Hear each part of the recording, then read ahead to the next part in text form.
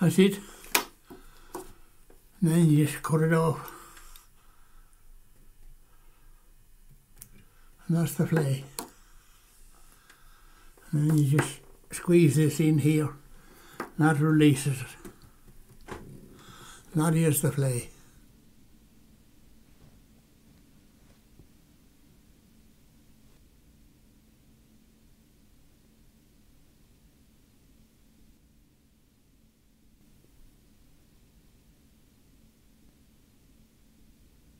I remember my dad cutting a stone for to build the church wall, and I was down with him a few days when I was only a small boy when he was building it.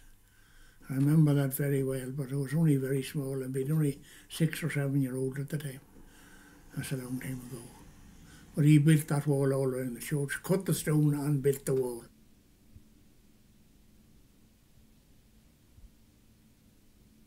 It's a lovely wall, like it's an unusual, well-built wall, I'd say. Many one remarks it.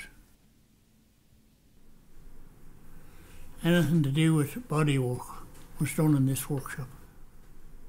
We built horse carts from the wheels to the last bit of the bodywork. All was done in this shop at one time.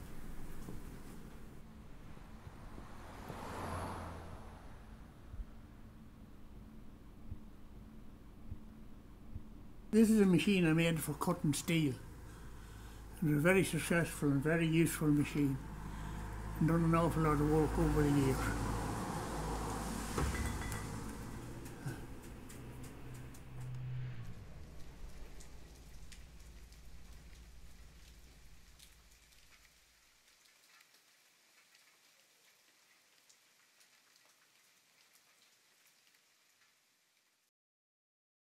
I met my wife on a visit to my uncle's, and my uncle was married to her aunt. And I got a bit of a chat with her that day, and we arranged to go to a dance the following Sunday night, which we went to a dance in Cuthill.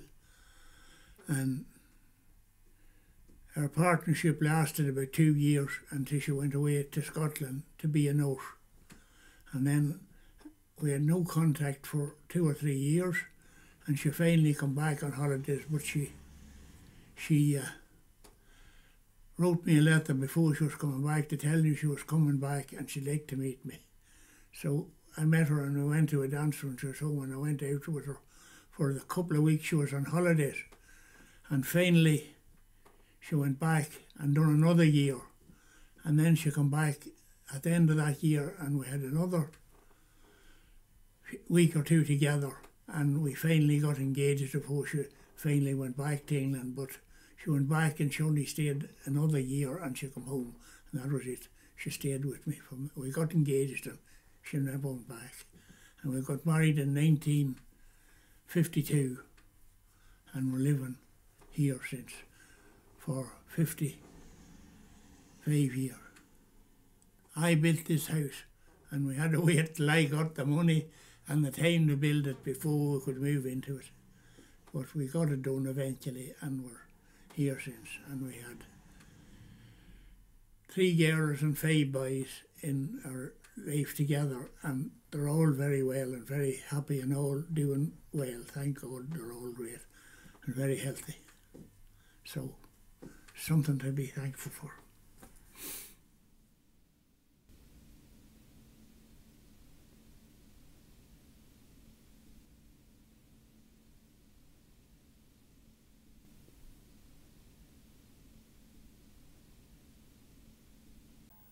My wife was seriously ill for the last 3 or 4 months, in and out of hospital every week or 2, and finally she got worse and worse and died recently. And it was a big blow to us all, because she was a great woman, and we miss her at terror. At least when you go fishing you can try and forget for a while, which you can't do sitting here in a chair in the house on your own. You just can't forget. But when you get out fishing, you can forget about it for a wee while, anyway, you know. I think it helps quite a bit.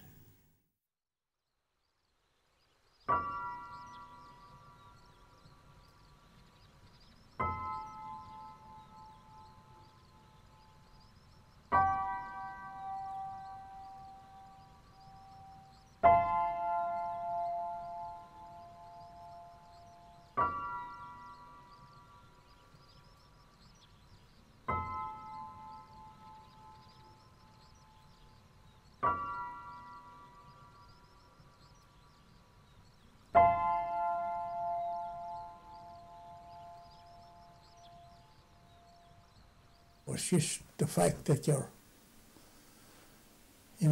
doing something that you're interested in. It will lift your mind from your troubles, at least for a while.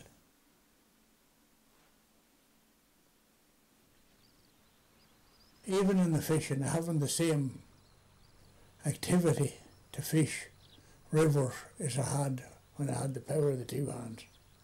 But thank God I'm not so bad.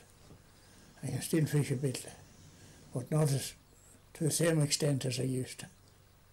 And getting in there the boats is a bit awkward too, because you really need your two hands, which I haven't got. Oh God, I have great friends, no problem. There's always somebody come running to help me to get in and help me out. Never stuck. Never stuck. Thank God. My own family. Nothing don't live too far away. No better friends than my own family.